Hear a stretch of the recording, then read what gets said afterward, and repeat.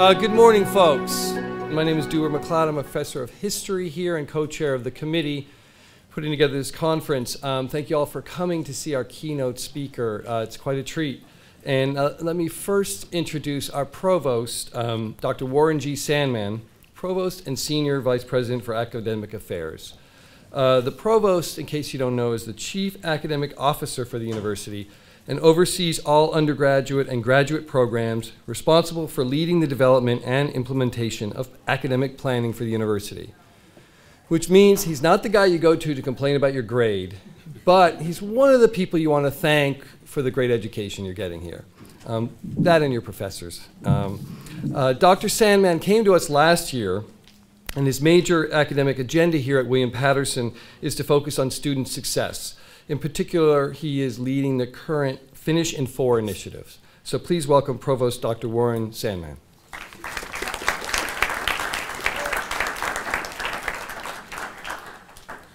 Well, thank you. And this is a very, very good conference here. I was just noting and chatting with our keynote speaker here, the quality of speakers and the quality of the conference that the College of Humanities and Social Sciences is able to bring here every year is just amazing. And I just want to thank the dean for her hard work and also all of her committee members who probably really did all the hard work for this as well too. So thank you very much for putting this together. You know, today, yeah, give them a hand. You know, today's topic reminds me of that well-known proverb, may you live in interesting times. We in education and we as a culture are living in very interesting times these days, especially in terms of higher education and what's happening with higher education in terms of how technology is changing how we think, how we act, how we respond to each other, and to a large extent, how we are as a people. We see this in the changes in industries and businesses. We've seen what's happened to journalism. We're seeing what's happened to music. We're seeing what's happening to TV. And we're starting to see this impact on education as well, too. And I'm sure our speaker today will be talking about a number of these issues. We see this here at our campus as well, too. And this is something that's important to us as we focus on your success as students and how we best prepare you for this new world that you'll be entering here. So I'm sure that today's presentation, as well as the session this morning and sessions later this afternoon, will be excellent in addressing and looking at this issue and how it affects all of us here. So welcome to today's event. Thank you. Now it is quite an honor for me to introduce our keynote speaker, and bear with me, it's going to take me a little while just to read his accomplishments here. David Theo Goldberg, PhD, is the director of the University of California Humanities Research Institute. He is also executive director of the Research Hub in Digital Media and Learning, the International Center coordinating all research for the MacArthur Foundation Initiative in Connected Learning. He is a professor in comparative literature and criminology, law, and society, and an affiliate professor of anthropology at UC Irvine. He has received fellowships from, among others, the MacArthur Foundation, the Ford Foundation, the Rockefeller Foundation, the Mellon Foundation, the Hearst Foundation, the Gates Foundation, the National Science Foundation, and the National Endowment for the Humanities. Those are just the ones that I'd heard of. He has written extensively on digital media's impact on higher education, on race and racism, law and society, and on critical theory. His most recent books include Sites of Race, Conversations with Susan Giroux, The Threat of Race, Reflections on Racial Neoliberalism, and The Future of Thinking, Learning Institutions in a Digital Age with Kathy Davidson. He recently published a fascinating article you can find online called The Afterlife of the Humanities. And 2 new books will appear in 2015. Are We All Post-Racial Yet? And Between Humanities and the Digital, an edited volume with Patrick Svensson. He has also blogged quite frequently for platforms such as Huffington Post, Truth Out, and Open Democracy. Please join me in welcoming our keynote speaker, Dr. David Theo Goldberg.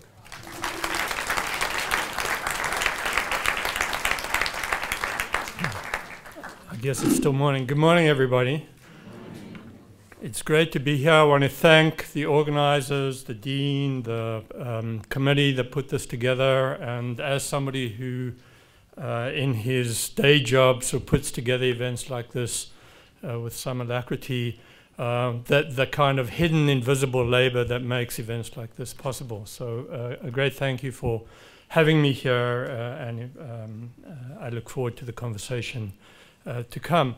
What I'm going to talk about will intersect quite nicely, I think, with the talks that we've already heard, the really terrific talks we heard earlier this morning.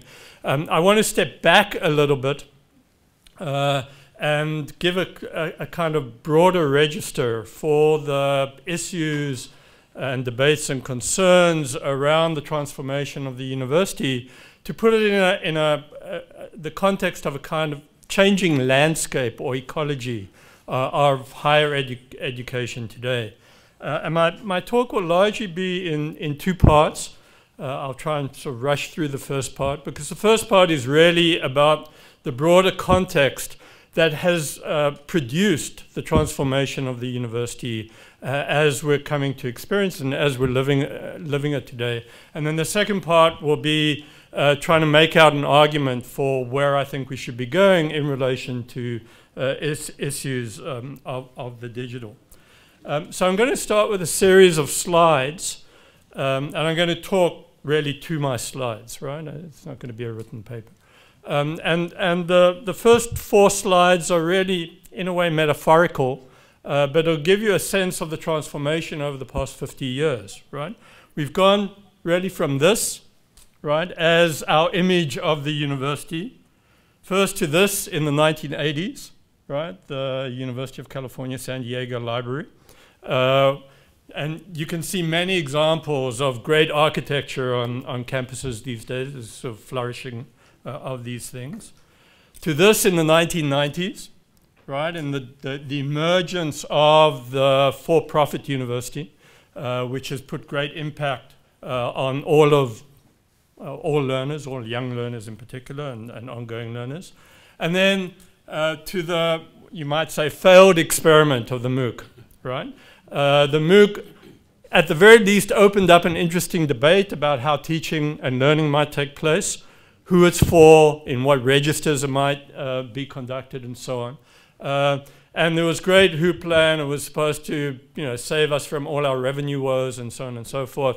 None of that has materialized, as people are now. I mean, we warned them at the outset, right? The University of California, I'll speak about in a minute, was waded in as a way of creating great revenue and saving our revenue woes, and none of that has materialized whatsoever. But it has posed the question, how do you learn, and where do you learn, and how do you learn well? And I want to come back to that. At the same time, we've seen a transformation, right, in what students, undergraduate students in particular, are registering for, right? So these are kind of interesting figures. Business has tripled in the last 40 years, predictably, right? Communications, journalism increased 7-fold, right? Really interesting. Computer science peaked in the 1980s, dipped in the 1990s, came back again in the last decade, and so on. The dip in the 1990s was a little surprising, right? And then the humanities, right, really peaked in the 1980s, right? When it was 1780, it was really the centerpiece of the university. And I want to, you could add the social sciences, and these numbers would almost double. And I'm going to talk about the greater humanities in the sort of Jim Clifford kind of way. The greater humanities as the human sciences, not in the bioscience sense of the human sciences, but in the Dilthian sense from the late 19th century Germany, where the human sciences were the greater human, or are the greater humanities that incorporate both the traditional humanities and the interpretive social sciences. And the humanities then dipped quite seriously. I mean, the registration halved in the 1970s and 1980s, and then sort of came back a bit in the 1990s, and it's steady at about 8%. So all those paranoias that you've heard in the last 3 or 4 years about the humanities tanking are not quite true. Actually, the numbers have shifted a bit, but they're quite steady at this sort of lower benchmark, right? And it's given way to the closing of some departments, right? Some language departments, for example. French, at some universities, some colleges have been under duress. German, interestingly, has been threatened on some campuses, but its registration is up a little bit, like 2% maybe.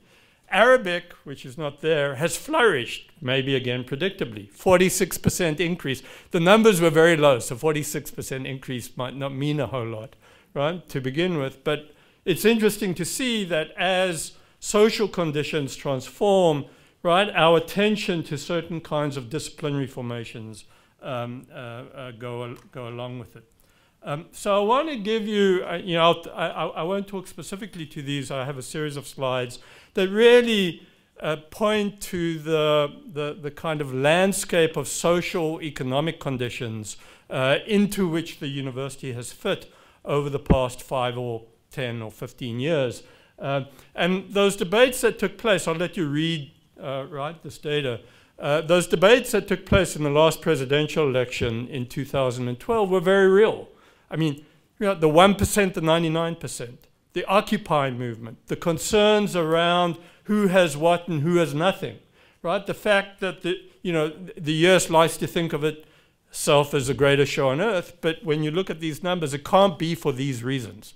There might be other reasons it's the greatest show on earth, but it can't be for the socio-economic conditions facing the entire population of the country, because the numbers are really dismal when you compare them to other well-developed and industrialized countries, right? So, I mean, the fact that 43% of Americans have less than $10,000 saved up for retirement should trouble everybody, right? I mean, those are really staggering numbers when you come to think about it, right? The sense in the past is that younger generations would support the retirement of older generations by continuing to pay into Social Security and so on, right, is somewhat being eroded in very dramatic terms, right? And societies have often then turned to immigration in order to resolve that, but of course we're closing our borders to immigration to some degree, right? So even that kind of underlying infrastructure is disappearing from us. So the way in which, right, the US is the lowest or close to the lowest on any number of registers amongst industrialized countries on key indices about socioeconomic well-being, again, should be quite troubling in a variety of ways. So right, when we come to California, I mean, California is often regarded as the state that leads the way in all kinds of conditions, both glorifying and horrible, right? And so I'm going to point to sort of some of the indicators because you'll recognize broader trends over here. Right, 13% decrease in state higher education budget, right, over the last that 20-year or 30-year period. A 435% increase in prison expenditures. I mean, there's a longer story to be told here I won't go into, but more is being spent today on prisons in the state of California than is being spent on higher education. I mean, pretty staggering, right? And when you think of who's being funneled into what Angela Davis has called the prison industrial complex, you begin to understand what the broader implications are. The state support, I arrived in California in 2000 when I took my position, and the transformation in the budget of the flagship system in public education for the country is quite staggering, right? There was a 27% of the budget of the University of California, which at the time was $15 billion for all 10 campuses, well, it was 9 campuses at that time, now 10, right? 27% came from the state, right? It dropped in 2010 to 13%. Right, of a $19 billion budget, and today it's closer to 10% of a $25 billion budget. Right, what has that meant? That's meant a rapid increase, right, a quadrupling in that period of tuition fees, right? So it used to be a totally affordable university, right? Now tuition is something like $12,500 and projected to keep rising, right? Even though there's a kind of debate going on with the state. In one sense, you could say it's no longer a public university, right? I mean, its revenue is all coming from elsewhere, but for that 10%. Of course, the state owns the land and the buildings and so on and so forth, worth a lot of money, but it doesn't pay for the daily bills of the university, and you've got to keep those things running, right? So you can, your higher education, in a sense, on speed. I mean, tuition has quadrupled nationwide. This is not just now California. Has tripled since 2000. Has quadrupled since 2000, right?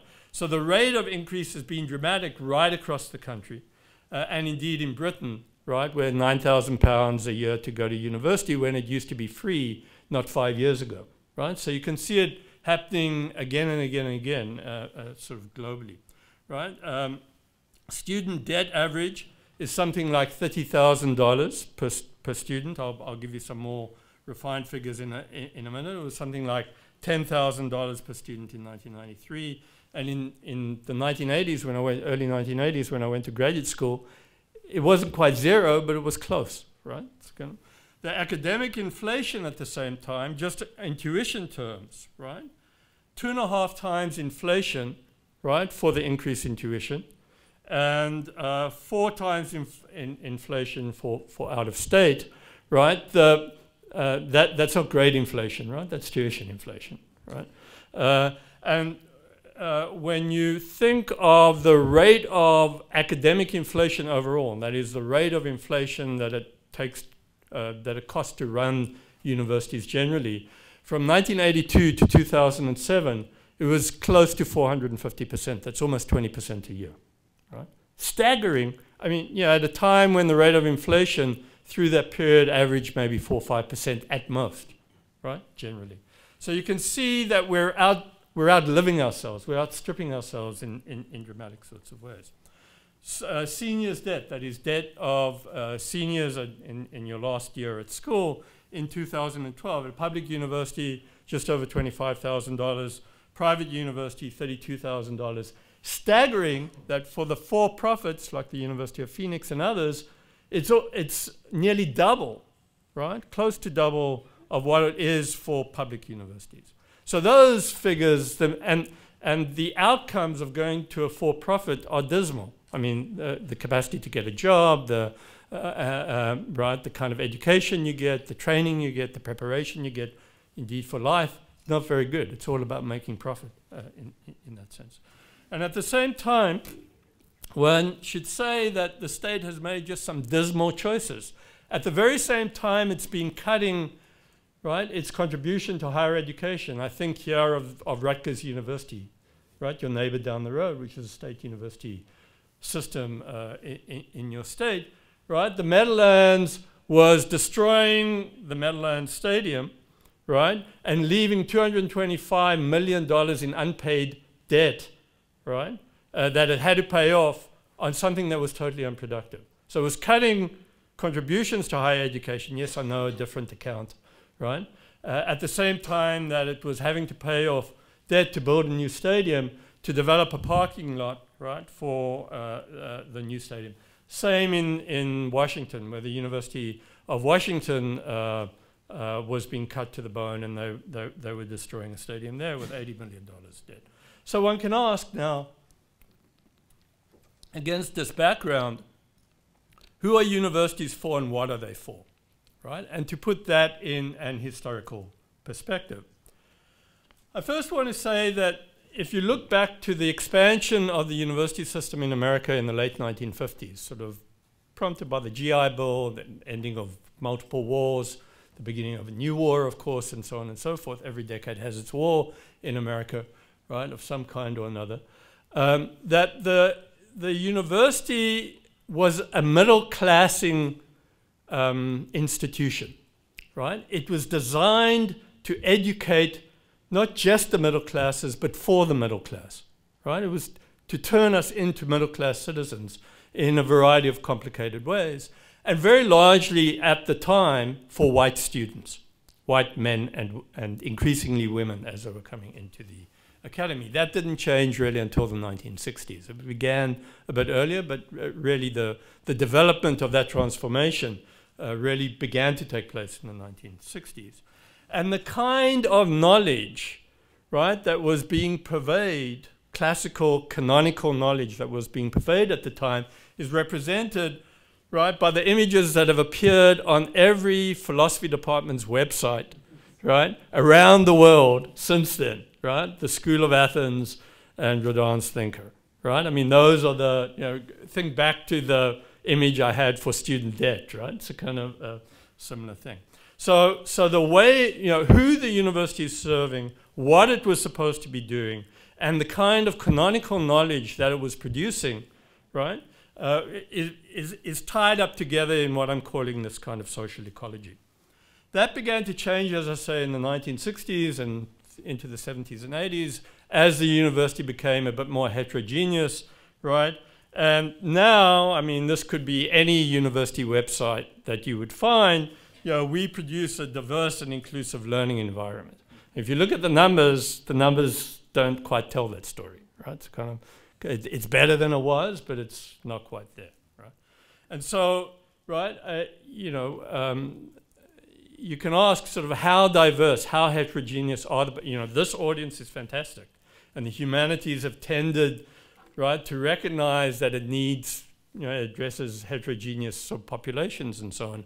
And it has to rethink itself in relation to that set of concerns, right? But if you look at the university more broadly, and this image might shock a bit, but it's the great Jean-Michel Basquiat, you know, the fear of the black planet, right? I mean, there's a kind of 20% rule. When the university gets more than 20% diverse, which is to say more than 20% of not white students, the doors start closing down. And I think I have data evidence I could produce for that in a different talk, right? And the contrast with that, and of course, I mean, you've all been following the keen, right, Halloween party in New Hampshire, right, where there was like a mini riot, right? Twitter was alive with the debate, right, about the representation of what happened in Ferguson and the representation of what happened here, right, racially inscribed in relation to Ferguson, racially kind of erased in relation, all white, right? Turning over cars, I mean, looks like a kind of urban war zone in a sense.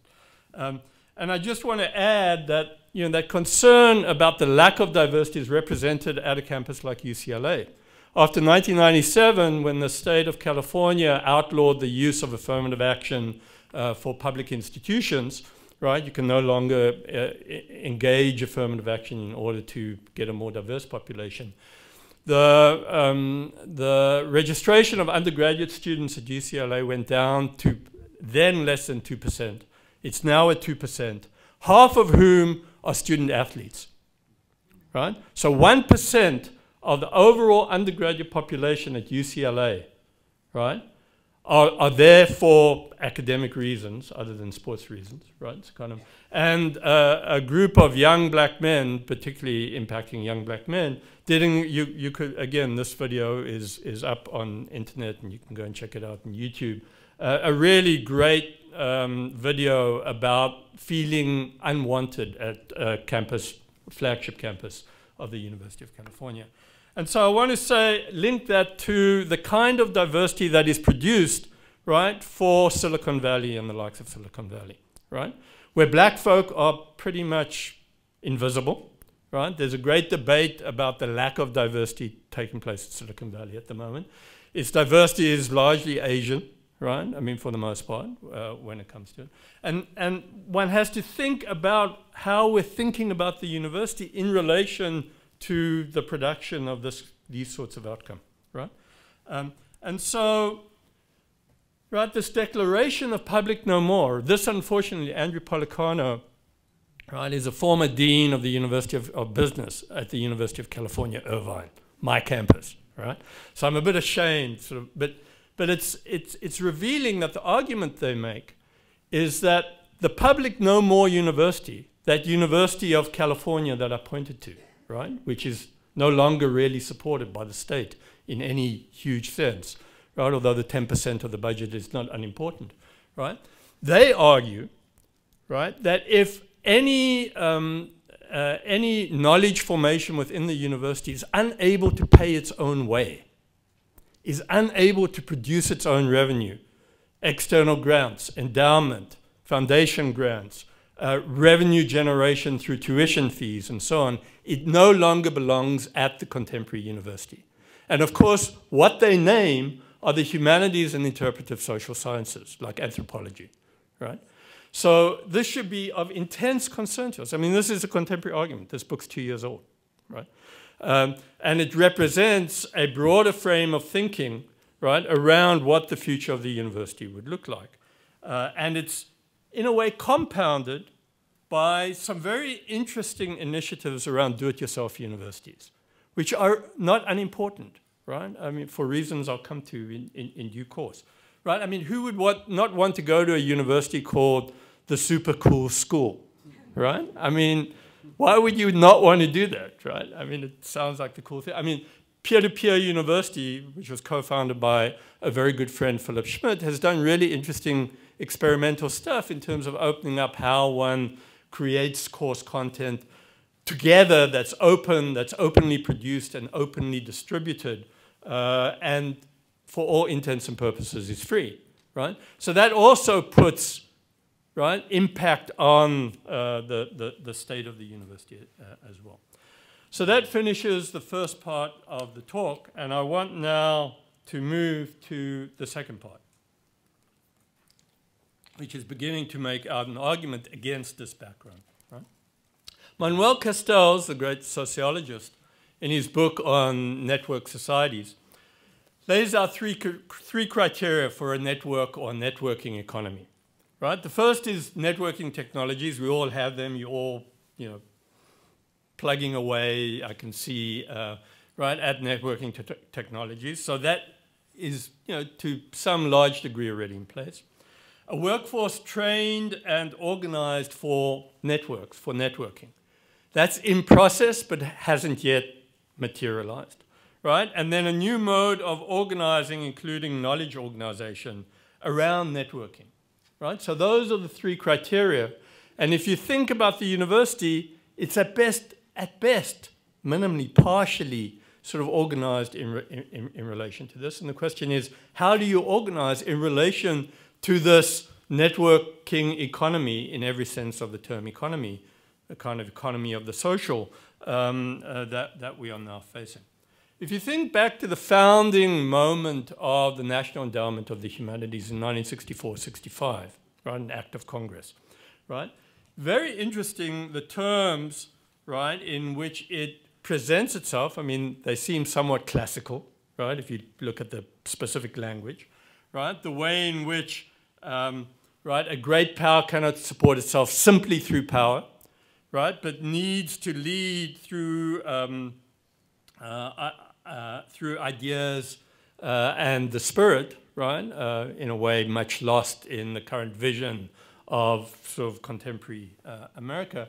And one can ask oneself what that means. I mean, the argument for the humanities was that it's crucial, right, to the national condition, right, that you can't have a citizenry not trained in and through the humanities and expect to be a leading entity in the world. Right? So we can begin to address Jamie Bianco very nicely made the contrast between literacies and fluencies, and I want to think of literacies in the sense of fluency, in this sense, not just a kind of rote repeating so that you think you know all the terms and the syntax and semantics and so on, right? And if you think of, right, what it means to be fluent or literate in an information society, in an information age, it requires these multiple, not just discrete, but intersecting forms of fluency, of literacy, to which one has to be engaged. And that, of course, then calls on institutions of learning, not just education, but of learning, right, to organize themselves sort of in these terms. And if you think of humanities literacies, you can divide them into something like these three, I don't want to call them silos, interactive, right, sort of bins. Right? First, the cultural, the substantive, right, that includes the linguistic, but religions, literatures, histories, cultural conditions and understanding and interpretation. The visual, increasingly important, always been there, actually. I mean, think of medieval manuscripts, right? I mean, you can't read a medieval manuscript without paying attention to the visual, right? Still in moving images, there's syntax and semantics. And then the techno-scientific, right? The techno-scientific is an increasingly important part of all of this, as some people have pointed out in the earlier talk. So what do we mean by the humanities in all of this? I have a very capacious, almost imperialistic kind of conception of the humanities. Anything that has to do with meaning, value, and significance puts us there, right? When you think about any conditions, any circumstances, any structures, any representation in which meaning, value, and significance are key features, that makes the humanities present. That means pretty much everything. Right? That means that we're in business. We're in the sciences. Right? We're in the technical disciplines and so on. So what do I mean by translating ourselves to ourselves? So let me give you an example, so registered by this image. Right? The humanities have always been about interpreting the nature of the human. That's what makes it the humanities. Right? Think back to Aristotle or Plato. Right? Think back to the 18th century. Right? Mary Wollstonecraft and so on and so forth, right? Think back to the great Timbuktu manuscripts and so on and so forth, right? We've always been about thinking about who we are in relation to the world and others in the world, in relational senses of the term, right? That sense has transformed rather dramatically today, right? You know, many of us, I won't say all of us, but many of us have technology kind of embedded in us, right? There's an embedding of senses in animals, right? In non-movable things, in stones, in the environment, and so on, that measures temperature, that measures movement, that measures, produces data about all kinds of things. That collapses in that kind of anthropocenic way. It collapses the distinction between the human and the natural, right? It collapses, indeed, the distinction between the human, the natural, and the technological, right? Where do you draw the lines? I mean, if you've got a pacemaker, right? If you have an artificial hip, right? Or anything like that, right? Where does the technological end and the natural begin and the human extension of that sort of materialize, right? Those distinctions are collapsing. So translating ourselves to ourselves is something which is constantly having to be renewed. We have to ask ourselves, in the face of these transforming conditions, what makes us human today, right? And what makes us human differently than other humans, right? Not least in the face of something like Ebola, right? As we'll come back to. This has also meant that we have to start thinking differently about the nature of work, right? The nature of work has transformed dramatically over time. We are working in different places. We are working with different technologies. We are working in different relations to each other. We are working under different, right, sometimes rather depressing conditions, right? And so we have to think, right, in the humanities, in the institutions of higher learning, how we organize ourselves. Right? When I say this to colleagues, faculty at my institution, I say, well, you've got to start thinking differently about how you organize your knowledge formation in order to produce students who are ready to go out into the world and engage the world in these sorts of ways. They say, I'm not trained to do that. I'm trained to produce people who do research who will then go to graduate school and replace me. But they're not going to replace you because those jobs are no longer there, right? So you have to be thinking differently yourself about how you are doing these things, right? So what you can ask, should every student, every undergraduate student know? And I want to call these something like portable capacities or portable fluencies, right? And this is just a beginning list of the kinds of things that from the point of view of the humanities, and they're fairly classical when you come to think about it, right? Renewed in the way we conduct them and implement them and teach them and so on, but they're fairly classical. I mean, logical thinking. Who would not want to think logically, recognize arguments, the relation between, right, assumptions and conclusion, and so on and so forth. I mean, it's Aristotelian, practical reasoning, right? The nature of analysis. Composition and writing, and I mean by composition, I mean the earlier speakers, at least two of them, both spoke about composition, right? That composition is not merely composition in that old classical way of composing a text, right? One means by composition multimodal, multi-mediated composition, right? And so one needs to become familiar with what it takes to produce compelling works in multimedia composition of the kind we saw in the earlier presentations, right? Rhetorical capacity, right? Which is different than simply being able to speak, but using various forms of media to be rhetorically persuasive in a variety of ways. Global, cultural, and historical literacies, right? So we need to know everything, right? There's a kind of epistemological drive that kicks into place over here. And of course, the capacity to collaborate. The humanities have this image, Rodin's thinker, right?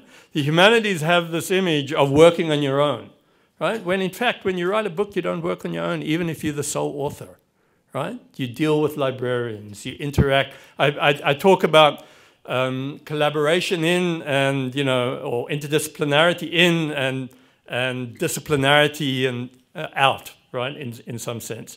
Well, maybe we should think about, you know, collaboration out as well, right, where the product is fashioned in the outcome. And so one can ask, right, again, harking back to earlier presentations, about whether we need to include in this list something like coding. So I'm going to disagree a little bit with some of the earlier speakers, right? I think coding is important, set of languages, right? It enables us to do a whole range of things that we wouldn't otherwise be able to do, but not everybody's like necessarily needs to code. Some people, like everything else, code better than other people, right? I think what is necessary is understanding what one can do with coding. Right? That's different necessarily than coding itself, right? Now, so this is not an argument that you shouldn't learn how to code, right? If you want to learn how to code, all power to you. I think back to the debates in the 1970s and 1980s in the discipline in which I was trained, which is philosophy, on logic, right? I had to pass a PhD exam in logic, right? Even though, right, my substantive area was social, political, and ethical theory, right? And I ended up teaching kind of introduction to logic as I started out in my career, and it was helpful and so on. But I mean, I don't use formal logic today in my daily sort of educational and learning, teaching life and so on, right? And yeah, I wonder whether coding is something like that. There are great coders. I employ some of them, right? I interact with them in order to say, hey, I wanted to do X, Y, and Z. Help me think this out, right? And that's what collaboration in the end means, right? It means that you need to understand what you can produce out of coding, not necessarily that you need to code yourself, right? That's slightly different than the earlier arguments.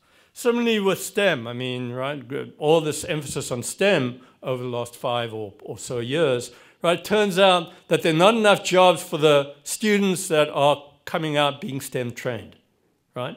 So there's an oversupply of STEM trained people given the number of jobs available. Hey, the humanities, we're here, right? So kind of, and then, you know, likewise, you could say the same thing with statistics. These are things we should understand in their basic capacities and what they enable, right? What they afford us in the common language, right? But do we all have to be, you know, basically extensively trained in it?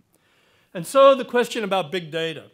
I mean, right, all this production of big data, I mean, on a daily basis, your data, on a minute-by-minute basis, you get online, your data is being collected, right? These huge data sets that are being collected. And what is the relation to, and the relation between secrecy and transparency, these big debates that are taking place in our society, about, you know, databases being hacked and our personal information being made readily available, and whether there's any such thing as privacy at all today. And these are all humanistic questions, right? All questions that we cannot answer without thinking about the humanities and its histories, right, which have produced serious engagements around the set of questions. So we can say, well, what about the greater humanities and big data, right? Susan Ettlinger, who's not trained as a humanist, she's actually a digital analyst for a major corporation, right, gave a wonderful TED talk. You can go and look it up, right, 15-minute TED talk, in which she made out the most effective case for the humanities that, you know, I've heard from pretty much anybody, including deans at universities and so on and so forth, right? And so the questions that get raised by the humanistic in relation to big data, the relevance of the data, right? How is it relevant, right? Asking the right question or questions of the data, right? Those are social issues, social questions, right? And being trained in the humanistic, I mean, when you think of, you know, people like Steve Jobs of making out, you know, Jobs always said that, you know, Google, just to give you a concrete example, let's move away from Jobs for a minute, right? 2 years ago, Melissa Mayer, who's now the head of Yahoo, but was then at Google, gave a talk at Stanford where she said, over the next year, we will be hiring 8,000 people at Google. 80% of those people will be trained in the humanities. Right? Think about that for a moment. A major data corporation, right? A major corporation that is central to our everyday lives, whether you like it or not, right? Is hiring 3 times as many people trained in the humanities exactly because they're trained in these capacities. They're able to listen carefully, they're able to read, they're able to analyze, they're able to argue logically and compellingly, and so on and so forth, right, in multi-mediated ways. And so that puts the pressure on ourselves as humanists to say, how do we reorganize the humanities to be more effective in producing these sorts of outputs, to use the language of Google, right? So, what is the university we are for, right? Very easy to provide an account of the university we're against, right? We've all heard it ad infinitum. Right? And so I've been running a sort of series of workshops around the university we are for and produced very interesting responses. For one, right, think of, right, public no more in contrast to not-for-profit, right? What does it mean to be a not-for-profit institution that is supported by the society for which it's producing crucial sets of people who will then occupy leadership positions across the society, right? The second is to think about the world in terms of critical conditions. And I mean living in a critical condition in at least both senses of the term, right? Living in Wayne, New Jersey was struck by criticality a couple of years ago when Sandy kind of washed through its streets, right? This is not just Africa or South Asia or somewhere remote that is not going to touch us. It's round the corner, right? California is sitting, you know, the School of Engineering, great engineers, right? The School of Engineering at UC San Diego is built right on a fault, right? You could have thought that they would have figured this out, right? So it's a School of Engineering after all, right? So none of us is immune to this sense of living in critical, and how do we think about criticality in relation to critical conditions, right?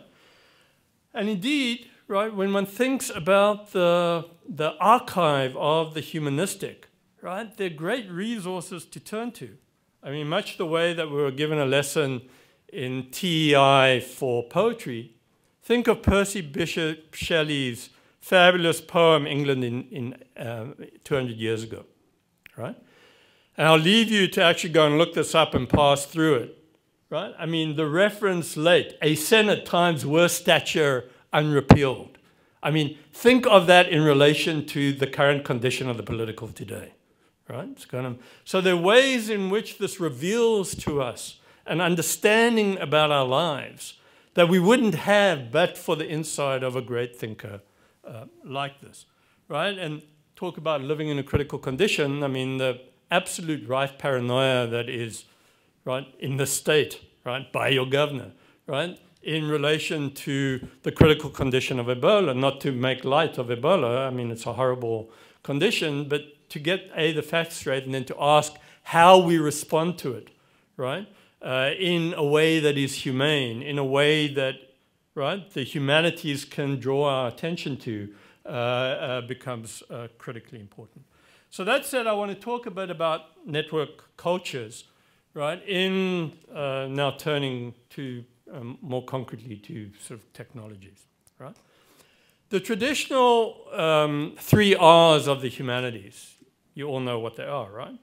Reading, writing, not arithmetic, but reasoning is the 3rd one, right? So reading, writing, reasoning are the 3 R's to which we should attend, right?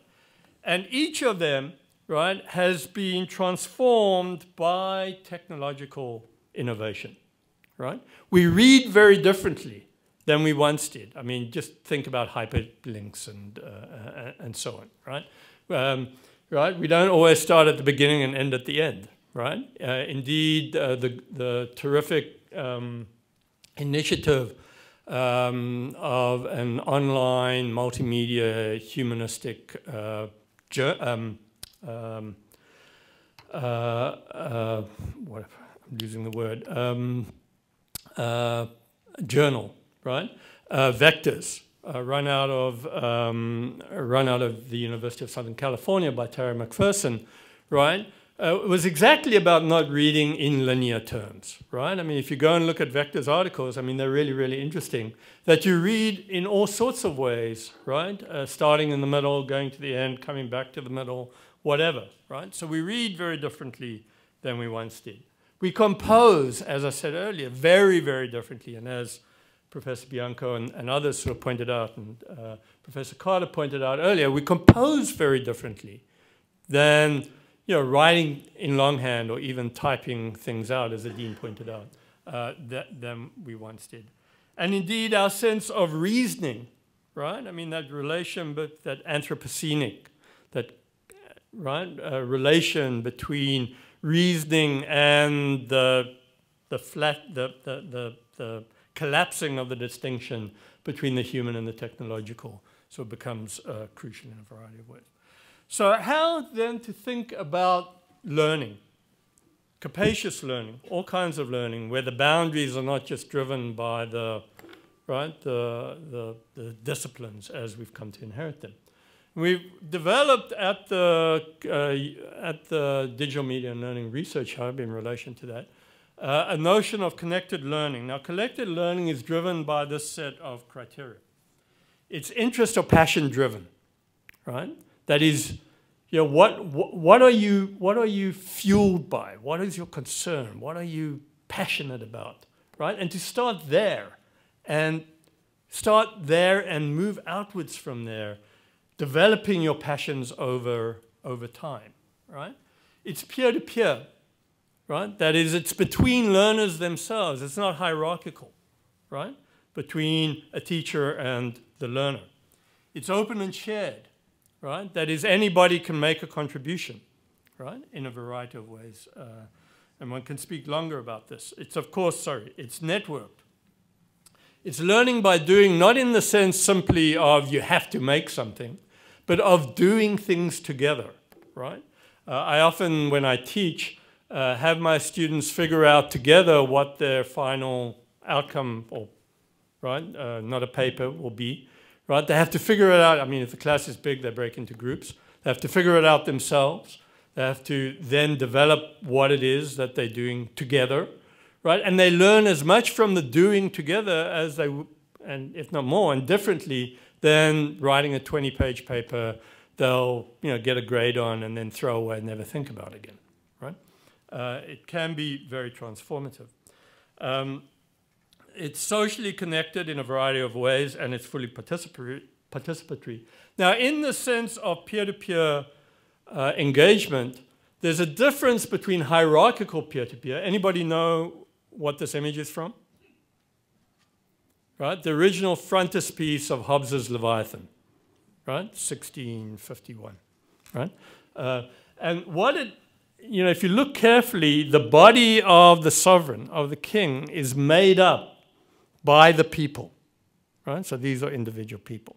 You know, if you read the Leviathan, as you all should, great work, right? You'll notice that the interactive, the contractual engagement is between the people and then the people as a whole with the sovereign who has sovereignty over them. So that's hierarchical. If you translate that into learning, that's what I'm calling hierarchical peer-to-peer engagement. In contrast to a kind of horizontal peer-to-peer, where the interaction, right, is not some master teacher and everybody else sitting passively as you are, sorry. But, right, a more engaged set of undertakings. And that puts pressure on how, as much we teach as we learn, importantly, right? And so you can ask where learning actually takes place, right? I mean, classically it takes place in the classroom. I'll have an example of this in a minute.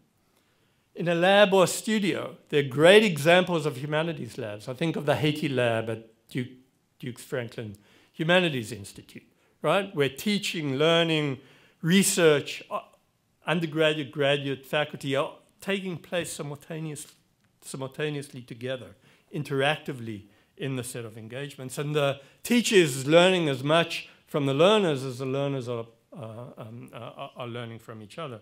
And of course, then online, right? So if you think about anywhere, anytime learning, which was a notion that came out of the Digital Media and Learning Initiative that MacArthur funded about 10 years ago, right? You'll see that learning literally takes place wherever. There's no limit to where learning takes place. And if learning takes place wherever, we have to be open to the institutional structures and infrastructures that enable that set of possibilities. Right? So when one thinks of authoritative learning, I mean, you've all had experiences of this, I'm sure, right? The Econ 101 class with 500 students in it, right? Maybe it's not as bad here because you're a smaller campus, right? But, you know, sage on the stage, sitting at the front of the lecture room, sort of talking at people. And then that translated into this with respect to MOOCs, right? I mean, literally talking almost to nobody, right? Other than 100,000 people sort of worldwide who might then listen to it. You think of the San Jose experiment with Michael, what's his name? Michael, the communitarian guy, right? It's kind of, right, where everybody had to listen to the great Harvard scholar talking about justice. The philosophy department at San Jose said, not us, right? And it was a failed experiment, as it turned out, right? Precisely because learning is not passive, right? And here you see the contrast between a kind of teacher-directed, the classic model of teaching, right, and a kind of learner-directed, where the teacher becomes facilitator, one node among others in the interaction that takes place, right, and guides to some degree sort of things that are taking place. That the kind of peer-to-peer engagements, right, become driving of the condition of learning itself, right? And there's an initiative that has developed sort of predicated on the set of assumptions called connected courses. You can go and look it up.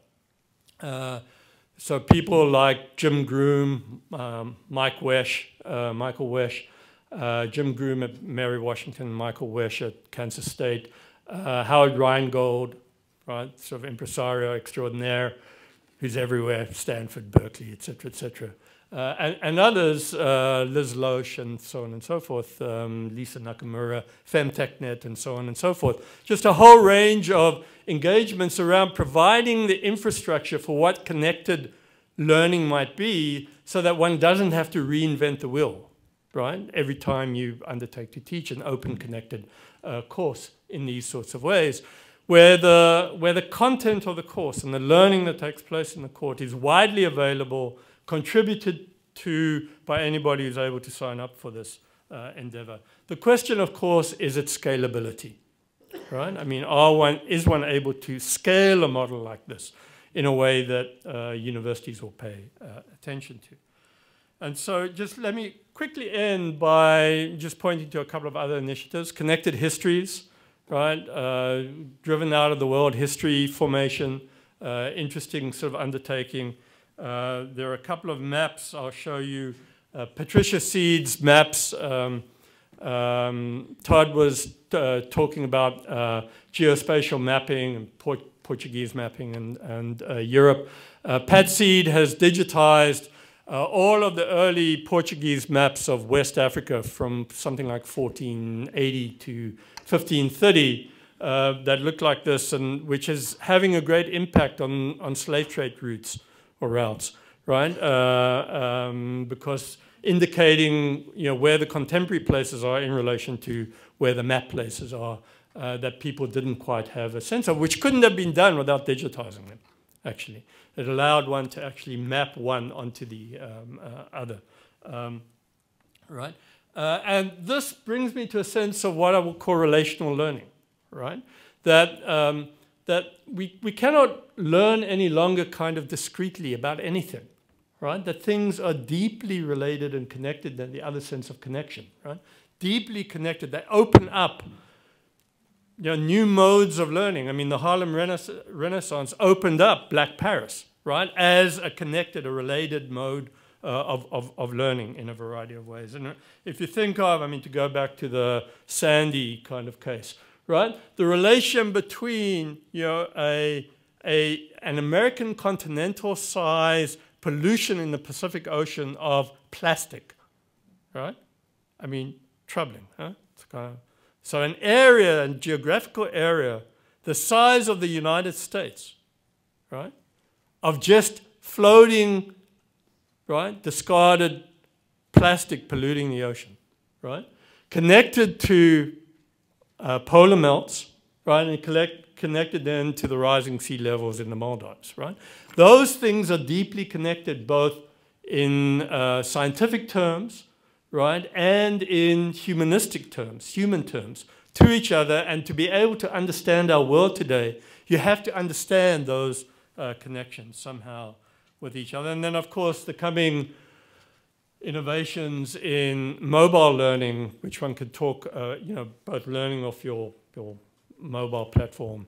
There's some great experiments in places like India, Delhi, throughout Africa, predicated on M-banking and so on, where the technology has already been produced in a variety of ways. But where, literally anytime, anywhere learning on your mobile, right? When you're driving to, you're on the subway, or obviously takes place on a plane and so on and so forth. I mean, all over the place learning, and how one then connects that into a way which is recognized, right, assessed, and given a kind of attribution, right, through what we're calling now digital badging, not your gamification of learning, right? There are experiments. There's for example, at UC Davis, a food and agricultural studies program that has deployed digital badging for assessment and accreditation,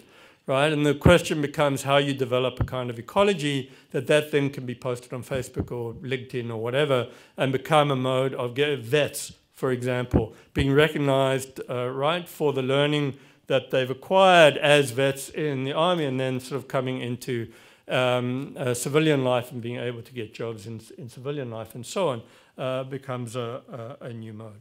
So I want to end just by asking, a bit provocatively, what a world or a university would look like, as Policano et al. Suggested should be, without the humanities, right? A university in the world without the humanities would literally not be the university as we know it. It would not be a university. It would be a kind of technical learning place.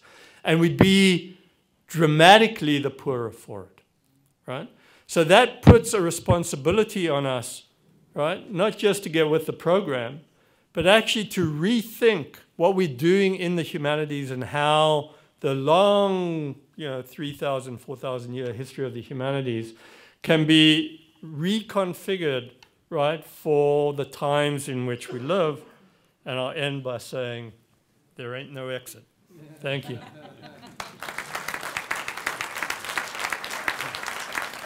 Okay, the question here, what does it mean to be human? Well, one has to start with the very early texts in the humanities to figure that one out, right? So what does it mean to be human? In our, there's an emerging debate around the notion of the Anthropocenic, right? The Anthropocenic is this new fancy term for the collapsing of the human and the natural realms, and I would add the technological realms over here, right? Where in geological terms, right, in geological terms, right, where geological formations were produced completely naturally, the impact of human interventions on the lived environment is beginning to transform the way which impacts global warming and so on and so forth, climate change, polar melts, and so on, dramatically impact the actual physical environment in a way that, right, prior to the last 30 years would have been absolutely unimaginable, right? And that collapsing of, if you think of Donna Haraway's work of the collapsing of nature culture, right? The way in which, right, the human and the natural are deeply imbricated with each other, are deeply implicated in their co-formation, right? Which is, if not dramatically different, constitutively different, has dramatically speeded up in the last half century. That begins to transform how we think about the human. We have capacities we didn't once have, right? We have the capacities to communicate across vast differences more or less instantaneously. I mean, get on a Google Hangout, right? And see your colleague or relative or friend or whatever, right? Who's already living in the tomorrow, literally, right?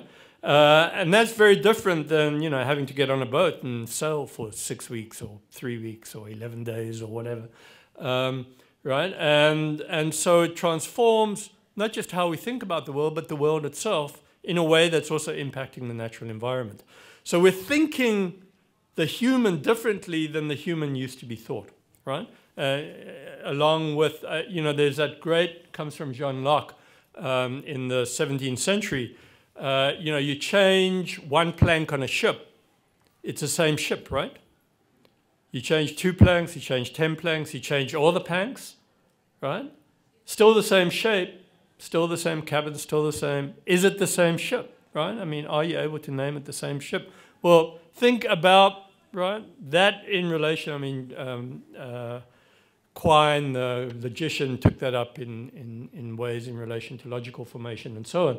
But think about what that means when you begin to change, oh, I got a heart transplant. Oh, I got a kidney transplant. Oh, I got a lung transplant. Oh, now I've got, a few other technological devices driving me in the world, right? Oh, my name's Stephen Hawking, right? What's not human about him, right? I mean, of all the people in the world, I mean, he's somebody I would point to as somebody who lives a really human life, right?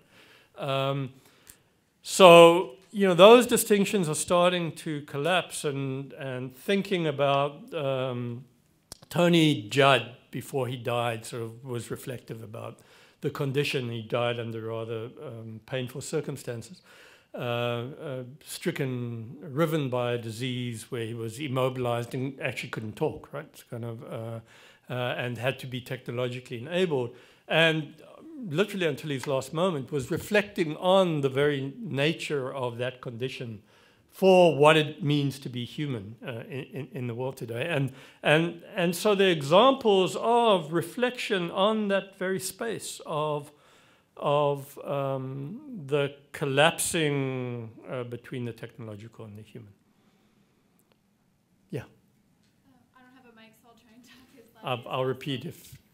So I'm a philosophy major, so you are a man after my heart. But I wanted to bring up something that I worry about in relation to the things that you've addressed in terms of the future of the humanities. Is I work particularly in philosophy of mind, and I'm in the neuropsychology honors track, and I do research and I work in a lab, but I also, long term I want to go into a PhD program in philosophy, and I would like to do my work in philosophy.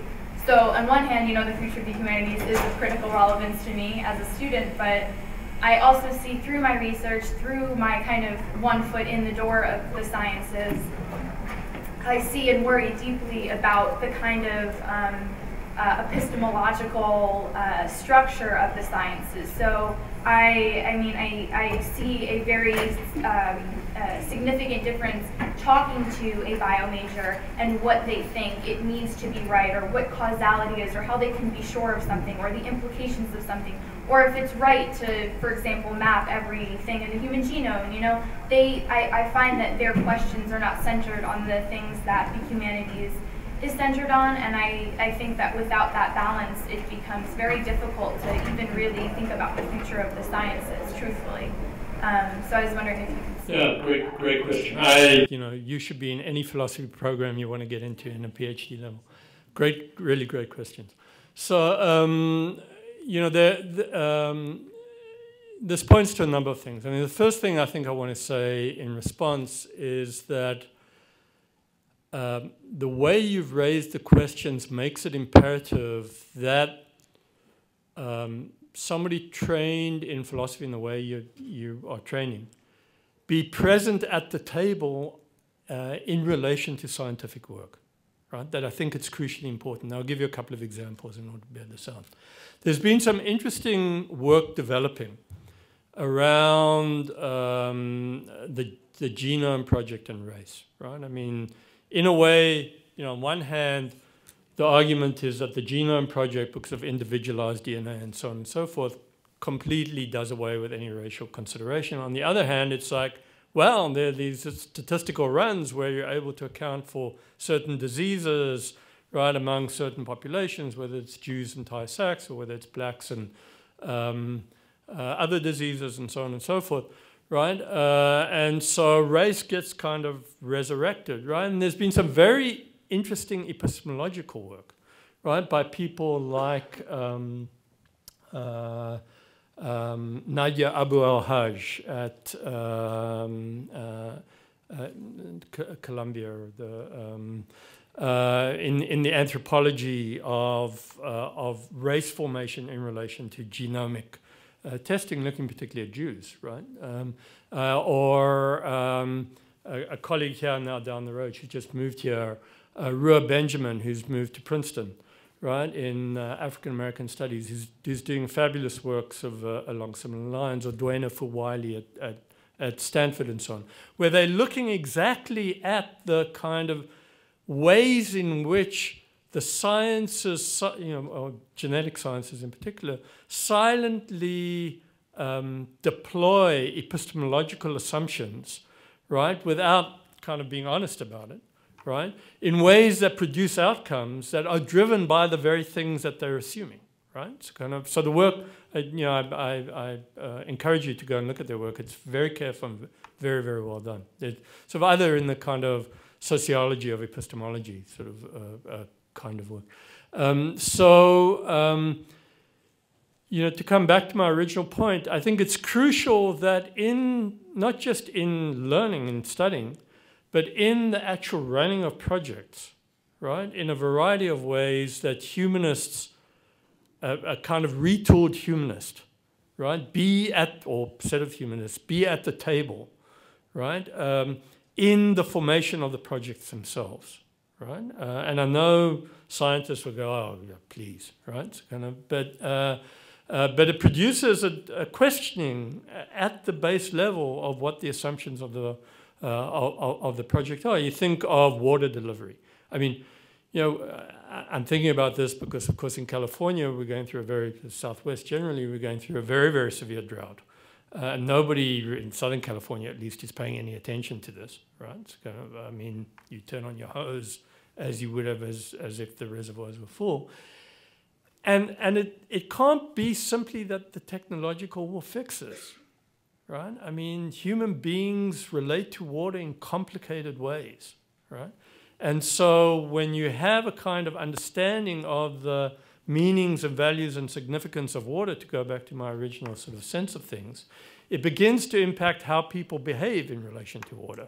What they find, I couldn't drink recycled you know, lavatory water, or I couldn't, you know, drink desaltified water from the sea or whatever. I mean, right? I mean, people have, and one has to understand sort of where all that comes from, and that's a complicated matter. One other thing in relation to your question, there's been some very, very interesting work on the flip side around reading, right? So there's a person, I think she's at Michigan State, who's both trained in literature and neurological sciences, and she's doing studies of how reading for pleasure and reading for study produces different neurological responses. It's really, really, really interesting stuff, right? And at least the initial data that she's producing has shown a quite striking distinction between the two. Which, of course, then has implications for learning. Right? Yeah, good. I'm sorry, I'm just quoting. Yeah, go ahead. We have time for one more. You see, it seems like you have a lot of opinions on things you want to change at the institutional level, whether it's tuition, minority representation, and how things are done at the curricular level, right? How are you? And they're connected. How are you and other colleagues who share the same opinion working together to enact those changes? Yeah, well, good question, very fair question. So I pointed to some of the curricular sort of set of considerations around connected learning. So you can go and you know, in the shorthand, you can go and look at Connected Learning Alliance, CL Alliance, all one word, .org, where there's a whole slew of material in relation to the kinds of learning programs, both K through 12 and beyond, right around reorganizing learning. You know, institutions of higher learning are very slow to respond, right? I mean, they're slow-moving ships, right? For better and for worse, right? And so it takes doing discrete programming of the kind, some of which one's heard over here, and then sort of higher order engagement, you know, with people, administrators, and so on, as well as, you know, the Department of Education with whom we've been in conversation, foundations like the MacArthur Foundation, the Gates Foundation, which is a more difficult foundation to move, less creative in its response, right?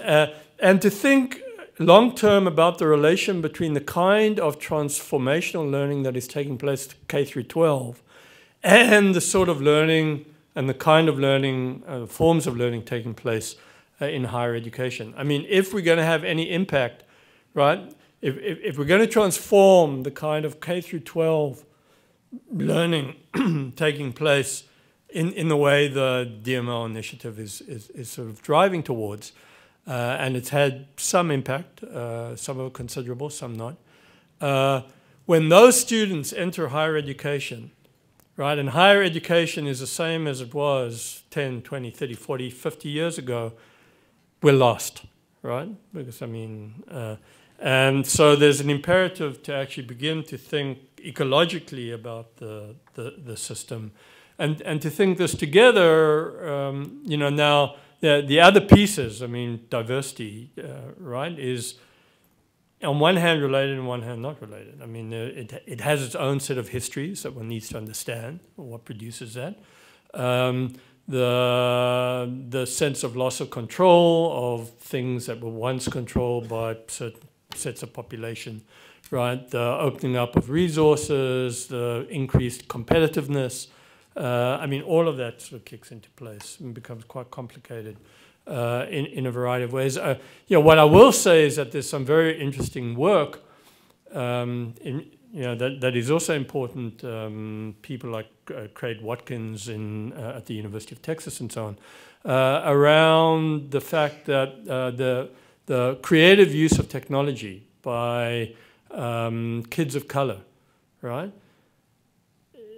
is quite different than the use of technology by white kids. And one might attend to that, right? Not just around gaming, right? But actual interactive engagements with peer-to-peer engagements with each other. To look at, you know, again, peer-to-peer interest, passion-driven, right? When you begin to think in those terms, you begin to transform the very terms of not a top-down kind of learning, but a kind of a more flattened out kind of peer-to-peer engagement with each other. Sorry that we are out of time. Let's have a round of applause.